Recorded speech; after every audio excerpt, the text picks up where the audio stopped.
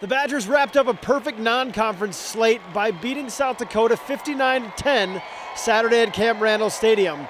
The game was 10-3 early on when the Badgers rattled off 42 unanswered points thanks to some big plays. A 49-yard run from James White, a 59-yard pass to Nick Toon, and a 51-yard pass to Jared Aberderis. Nick Toon finished with career highs with 7 catches and 155 yards and 2 touchdowns today. Russell Wilson was great again, throwing for almost 350 yards.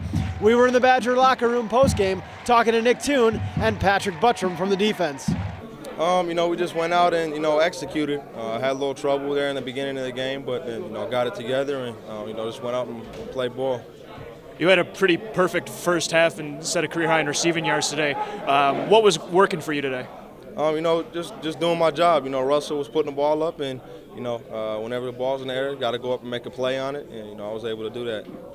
Now that you've made it through the non-conference portion of the schedule, what's the confidence level of the offense? Obviously happy with where we're at, but you can never stop improving. There's definitely some things that we can clean up, and obviously excited to move on and get started in the Big Ten season.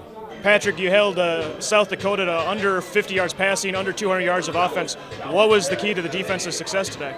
Well, usually the key is stopping the run. We actually didn't do that today. I think I don't know what they had, but we weren't actually very pleased with that effort. It wasn't a very clean game overall for us, but up until the late in the fourth quarter, we only gave up 3 points. We were actually kind of disappointed with that as well. But there are good things out there on the film that we put on film, but definitely have to be better next week. All the credit to South Dakota. They're a very good team for their level, but now it's it's Big Ten play, but it's Nebraska, a game we're really looking forward to.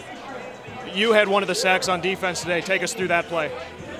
Yeah, it was just a standard drop back pass. We were running a game on one side, and Lewis and Zegwu did a very good job executing it, which opened up the sack for me. That's all from Camp Randall Stadium, where the Badgers knock off the Coyotes of South Dakota 59-10. Come back to Camp Randall next Saturday for the primetime showdown with Nebraska as the Badgers welcome the Huskers officially into the Big Ten. That's all from UWBadgers.com. I'm Patrick Herb.